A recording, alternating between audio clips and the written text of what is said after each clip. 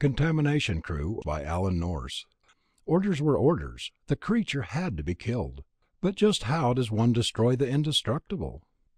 The following is taken from the files of the Medical Disciplinary Board, Hospital Earth, from the preliminary hearings in R.E. Profession versus Samuel B. Jenkins, Physician. First Court of Medical Affairs, final action pending. COM, COD, S221VB73.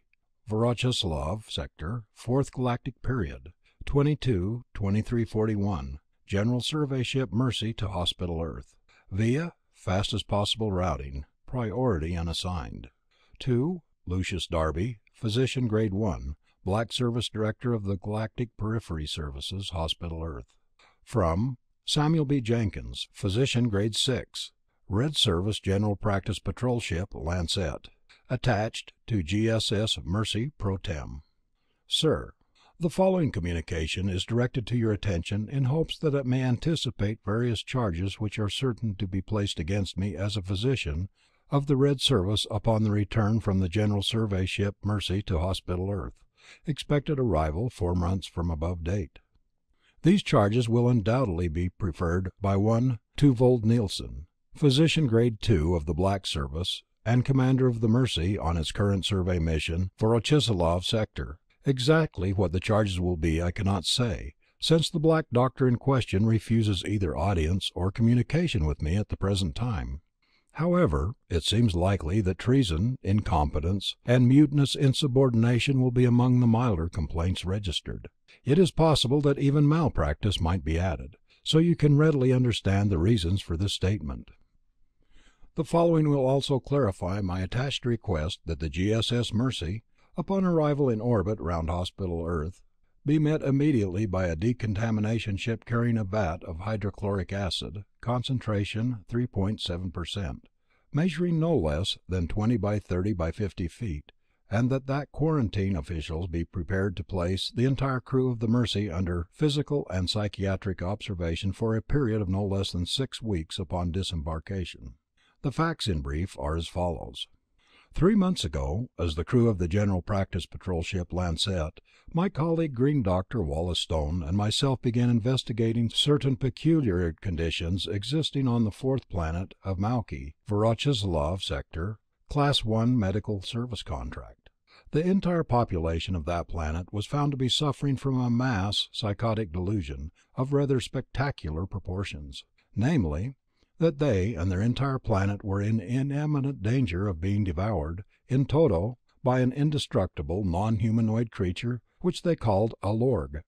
The Malkivi were insistent that a hlorg had already totally consumed a non-existent outer planet in their system, and was now hard at work on neighboring Mauki 5. It was their morbid fear that Mauki 4 was next on the list. No amount of reassurance could convince them of the foolishness of these fears, although we exhausted our energy, our patience, and our food and medical supplies in the effort. Ultimately, we referred the matter to the Gray Service, feeling confident that it was a psychiatric problem rather than medical or surgical. We applied to the GSS Mercy to take us aboard and to replenish our ship's supplies, and provide us a much-needed recovery period. The Black Doctor in command approved our request and brought us aboard. The trouble began 2 days later. There were 3 classes of dirty words in use by the men who traveled the spaceways back and forth from Hospital Earth. There were the words you seldom used in public, but they were colorful and descriptive in private use. Then there were the words which you seldom used even in private, but which effectively relieved feelings when directed at mirrors, inanimate objects, and people who had just left the room. Finally, there were the words that you just didn't use, period. You knew they existed, you'd heard them used at one time or another, but to hear them spoken out in plain Earth English was enough to rock the most space-hardened of the galactic pill peddlers back on his well-worn heels. Black Doctor Twovold Nielsen Earth English was spotty at best, but the word came through without any possibility of misinterpretation. Red Doctor Sam Jenkins stared at the little man and felt his face turning as scarlet as the lining of his uniform cape. "But that's ridiculous," he finally stammered, "quite aside from the language you used to suggest it." "Ah, so the word still has some punch left, eh? At least you puppies bring something away from your medical training, even if it's only taboos. The black doctor scowled across the desk at Jenkins' lanky figure. "But sometimes, my good doctor, it's better to face a fact than to wait for the fact to face you. Sometimes we have to crawl out of our ivory towers for a minute or two, you know." Jenkins reddened again. He had never had any great love for the physicians of the Black Service. Who did? But he found himself disliking this short, blunt-spoken man even more cordially than most. "Why implicate the Lancet?" he burst out. "You've landed the Mercy on plenty of planets before we brought the Lancet aboard her." "But we didn't have it with us before the Lancet came aboard, and we do have it now. The implication is obvious. You've brought aboard a containment." He'd said it again. Red Doctor Jenkins' face darkened. "The Green Doctor and I have maintained the Lancet in perfect conformity with the sterility code. We've taken every precaution on both landing and disembarking procedures. What's more, we've spent the last 6 months on a planet with no mutually compatible flora or fauna. From Hospital Earth viewpoint, Mauki 4 is sterile. We made only the briefest check stop on Mauki 5 before joining you. It was a barren rock, but we decontaminated it again after leaving.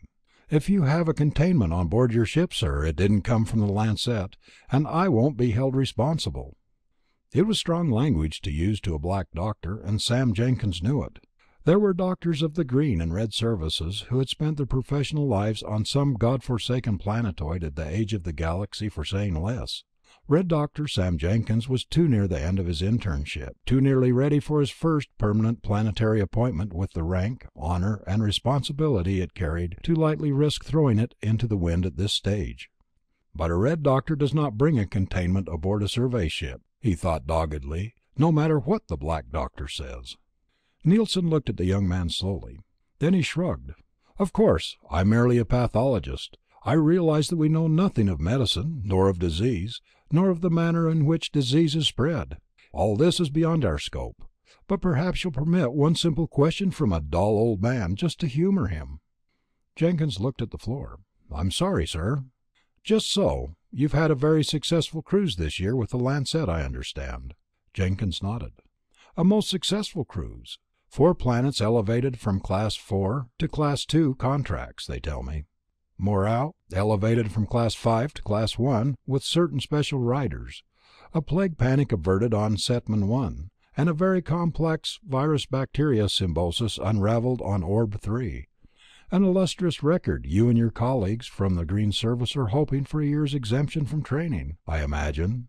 The Black Doctor looked up sharply. "You searched your holds after leaving the Mauki planets, I presume?" Jenkins blinked. "Why, no, sir. That is, we contaminated according to—" "I see.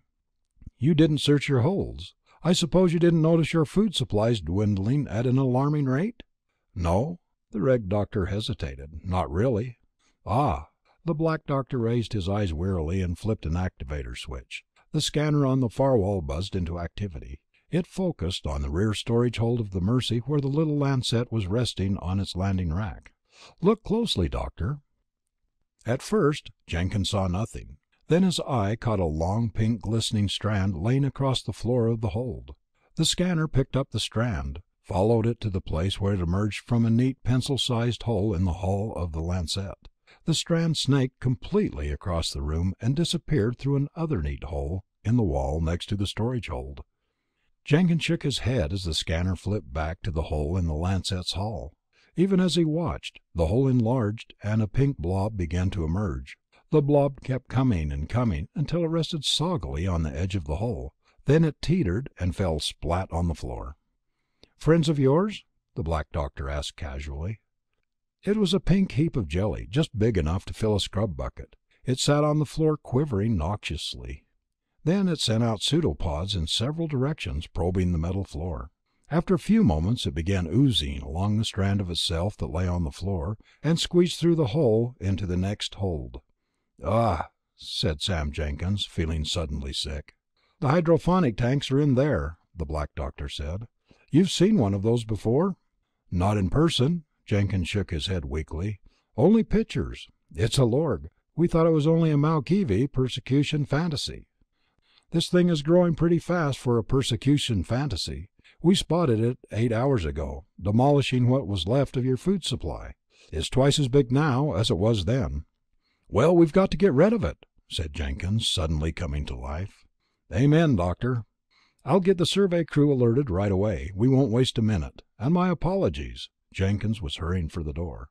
"I'll get it cleared out of here fast." "I do hope so," said the Black Doctor. "The thing makes me ill just to think about." "I'll give you a clean ship report in 24 hours," the Red Doctor said as confidently as he could, and beat a hasty retreat down the corridor. He was wishing fervently that he felt as confident as he sounded. The Mauki had described the hlorg in excruciating detail. He and Green Dr. Stone had listened and smiled sadly at each other day after day, marveling at the fanciful delusion. Hlorgs indeed, and such creatures to dream up, eating, growing, devouring plant, animal, and mineral without discrimination. And the Mauki had stoutly maintained that this hlorg of theirs was indestructible. Green Doctor Wally Stone, true to his surgical calling, was a man of action.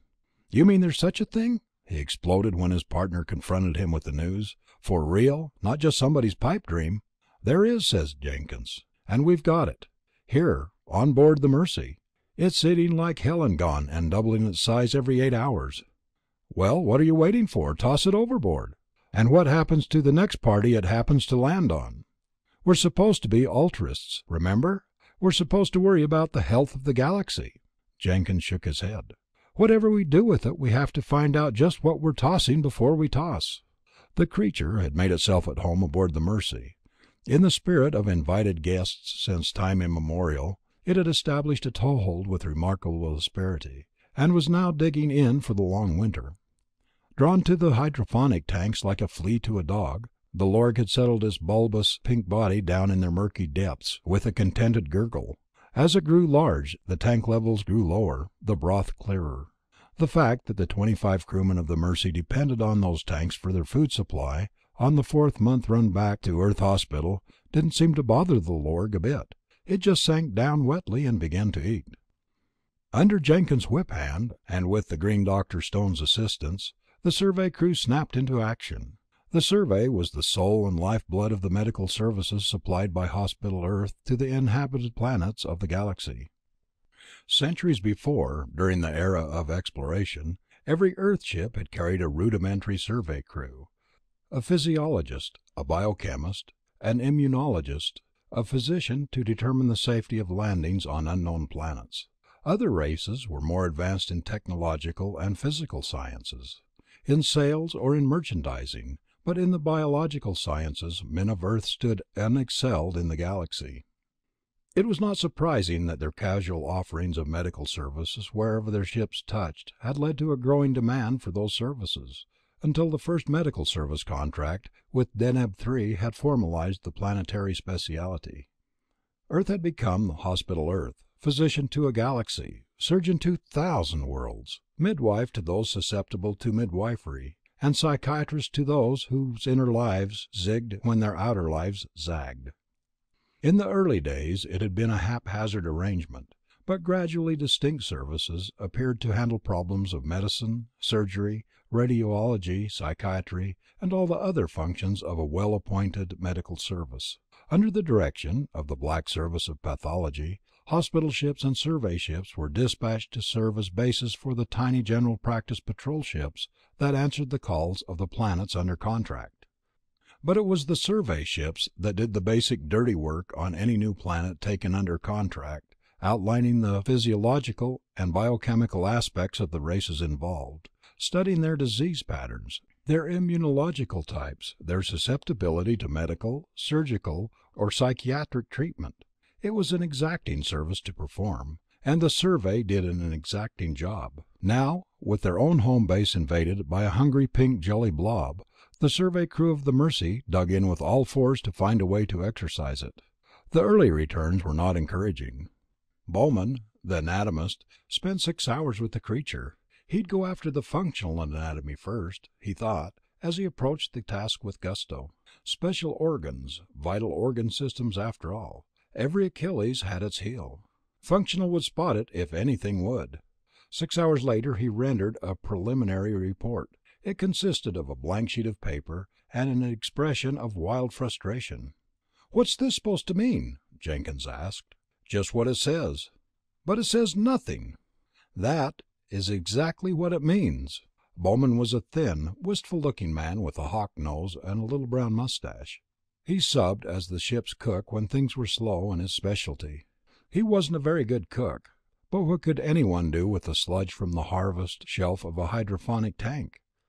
Now, with the hlorg incumbent, there wasn't even any sludge.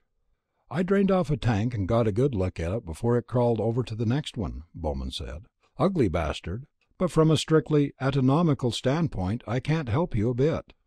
Green Dr. Stone glowered over Jenkins' shoulder at the man. "But surely you can give us something." Bowman shrugged. "Want it technical? Any way you like. Your hlorg is an ideal anamorph, a nothing. Protoplasm, just protoplasm." Jenkins looked up sharply. "What about his cellular organization?"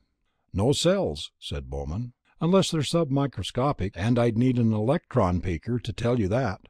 "No organ systems? Not even an integument? You saw how slippery he looked. That's why. There's nothing holding him in but energy." "Now look," said Stone. "He eats, doesn't he? He must have waste materials of some sort." Bowman shook his head unhappily.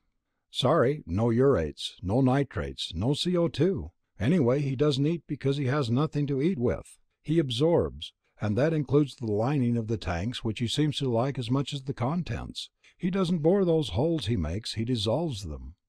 They sent Bowman back to quarters for a hot bath and a shot of Happy-O, and looked up Arunta, the biochemist.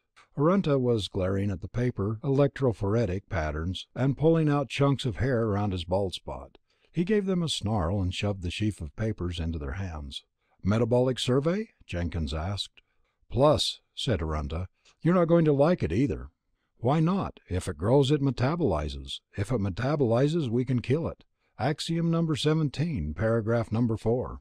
"Oh, it metabolizes all right, but you'd better find yourself another axiom pretty quick." "Why?" "Because it not only metabolizes, it consumes. There's no sign of the usual protein-carbohydrate metabolism going on here. This baby has an enzyme system that's straight from hell. It bypasses the usual metabolic activities that produce heat and energy and gets right down to the basic. Jenkins swallowed. "What do you mean?" "It attacks the nuclear structure of whatever matter the creature comes in contact with. There's a partial mass energy conversion in its rawest form. The creature goes after carbon-bearing substances first. Then the C seems to break down more easily than anything else, hence its preference for plant and animal matter material over non-C stuff. But it can use anything if it has to." Jenkins stared at the little biochemist, an image in his mind of the pink creature in the hold, growing larger by the minute as it ate its way through the hydroponics, through the dry stores. "Is there anything it can't use?" "If there is, I haven't found it," Arunta said sadly. "In fact, I can't see any reason why it couldn't consume this ship and everything in it, right down to the last rivet." They walked down to the hold for another look at their uninvited guest, and almost wished they hadn't. It had reached the size of a small hippopotamus, although the resemblance ended there. 20 hours had elapsed since the survey had begun. The hlorg had used every minute of it, draining the tanks, engulfing dry stores, devouring walls and floors as it spread out in search of food, leaving trails of eroded metal wherever it went.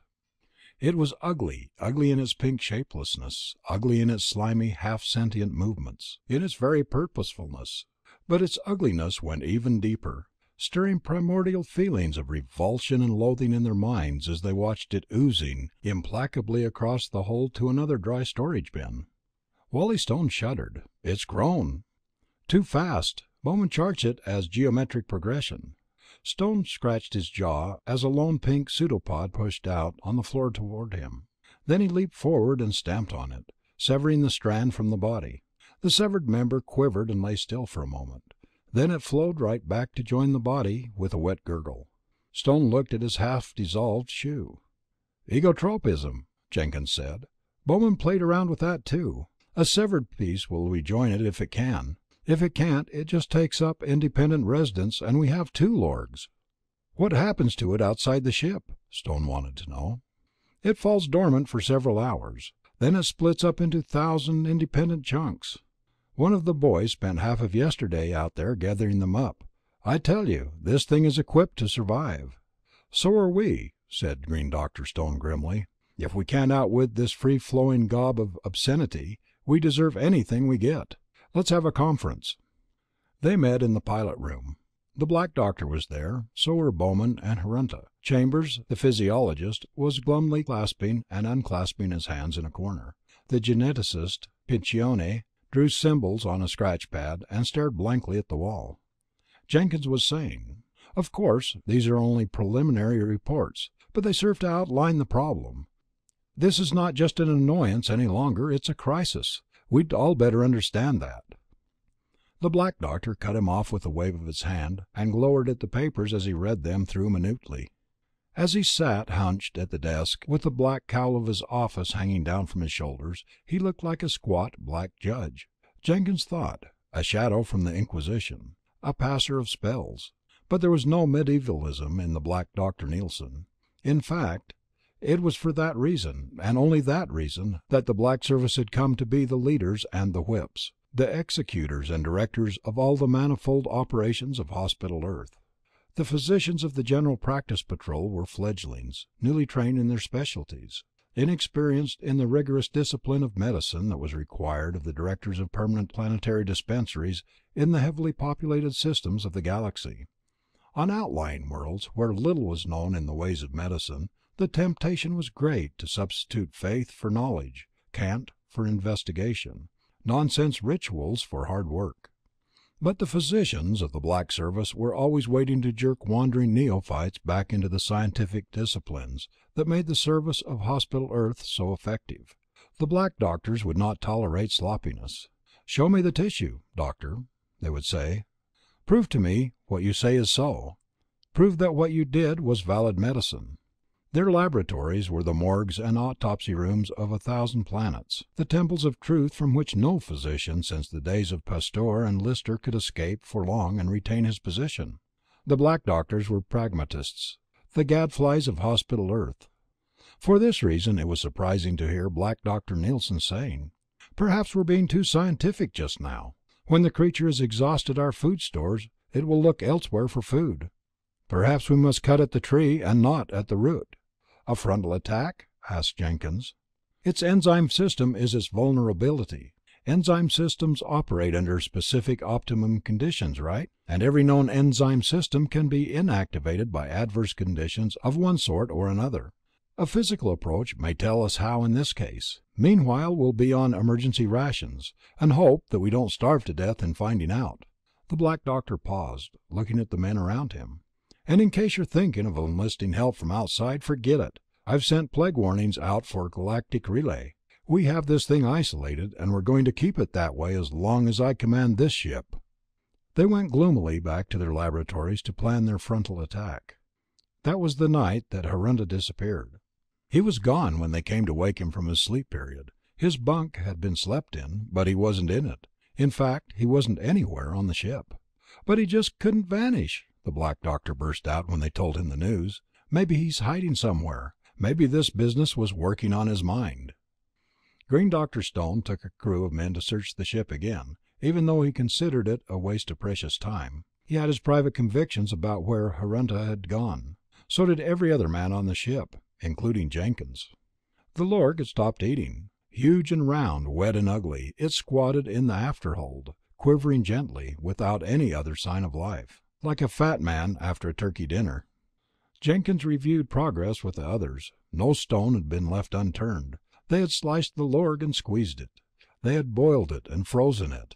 They had dropped chunks of it in acid vats and covered other chunks with desiccants and alkalis. Nothing seemed to bother it.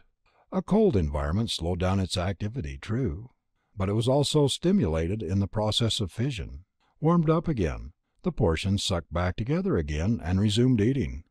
Heat was a little more effective, but not much. It stunned the creature for a brief period, but it would not burn. It hissed frightfully and gave off an overpowering stench, and curled up at the edges, but as soon as the heat was turned off again, it began to recover. In Harunta's lab, chunks of the hlorg sat in a dozen vats on tables and in sinks. Some contained antibiotics, some concentrated acids, some desiccants. In each vat a blob of pink protoplasm wiggled happily, showing no sign of discomfiture. On another table were the remains of Harunta's unsuccessful attempt to prepare an anti-hlorg serum. But no Harunta. "He was down there with the thing all day," Bowman said sadly. "He felt it was his responsibility, really. Harunta thought biochemistry was the answer to all things, of course. Very conscientious man. But he was in bed. He claimed he did his best thinking in bed. Maybe he had a brainstorm and went down to try it out. And—" "Yes," Jenkins nodded sourly. "And—" He walked down the row of vats. "You'd think that at least concentrated sulfuric would desiccate it a little. But it's just formed a crust of coagulated protein around itself and sits there." Bowman peered over his shoulder, his mustache twitching. "But it does desiccate, if you use enough long enough." "What about concentrated hydrochloric?" "Same thing. Maybe a little more effective, but not enough to count." "Okay, next we try combinations. There's got to be something the wretched beast can't tolerate." There was, of course. Dr. Stone brought it to Jenkins as he was getting ready to turn in for a sleep period. Jenkins had checked to make sure the double guards were posted in the hlorg's vicinity, and jolted them with sleep knot to keep them on their toes. All the same, he tied a length of stout cord around his ankle just to make sure he didn't do any sleepwalking. He was tying it to the bunk when Stone came in with a pan in his hand and a peculiar look on his face. "Look at this," he said. Jenkins looked at the sickly brown mass in the tray, and then up at Stone. "Where did you find it?" "Down in the hold. Our hlorg has broken precedent. It rejected something that it ate." "Yeah. What is it?" "I don't know. I'm taking it to Nielsen for paraffin sections. But I know what it looks like to me." I know." Jenkins felt sick. Stone headed up to the path lab, leaving the Red Doctor settled in his bunk. 10 minutes later, Jenkins sat bolt upright in the darkness. Frantically, he untied himself and slid into his clothes. "Idiot," he growled to himself. "Seventh son of a seventh son." 5 minutes later, he was staring at the vats in Harunta's laboratory. He found the one he was looking for. A pink blob of hlorg wiggled slowly around the bottom. Jenkins drew a beaker of distilled water and added it to the fluid in the vat. It hissed and sputtered and sent up quantities of acrid steam. When the steam had cleared away, Jenkins peered in eagerly. The pink thing in the bottom was turning sickly violet. It had quit wiggling. As Jenkins watched, the violet color changed to gray mud, then to black. He prodded it with a stirring rod. There was no response. With a whoop, Jenkins buzzed Bowman and Stone. "We've got it," he shouted to them when they appeared. "Look at it." Bowman poked and probed and broke into a wide grin. The piece of hlorg was truly and sincerely dead. "It inactivates the enzyme system and renders the base protoplasm vulnerable to anything that normally attacks it. What are we waiting for?" They began tearing the laboratory apart, searching for the right bottles. The supply was discouragingly small, but there was some in stock. The three of them raced down the corridor for the hold where the hlorg was. It took them 3 hours of angry work to exhaust the supply. They whittled chunks off the hlorg, tossed them in pans of the deadly fluid. With each slice, they stopped momentarily to watch it turn violet, then black as it died. The hlorg, dwindling in size, sensed the attack and slapped frantically at their ankles, sending out angry plumes of wet jelly, but they ducked and dodged and whittled some more. The hlorg quivered and gurgled and wept pinkish goo all over the floor, but it grew smaller and weaker with every whack. "Harunta must have spotted it and come down here alone," Jenkins panted between slices. "Maybe he slipped, lost his footing. I don't know." They continued to work until the supply was exhausted. They had reduced the hlorg to a quarter of its previous size. "Check the other labs, see if they have some more," said Stone. "I already have," Bowman said. "They don't. This is it." "But we haven't got it all killed. There's still—" He pointed to the thing quailing in the corner. "I know. We're licked, that's all. There isn't any more of the stuff on the ship." They stopped and looked at each other. Then Jenkins said, "Oh, yes, there is." There was silence. Bowman looked at Stone, and Stone looked at Bowman. They both looked at Jenkins.